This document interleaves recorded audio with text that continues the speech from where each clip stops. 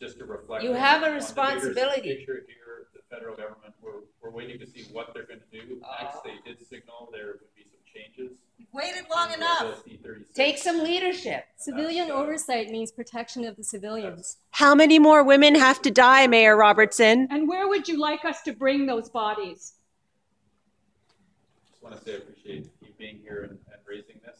And certainly it's something that we address at the police board, and we are meeting in the next few days.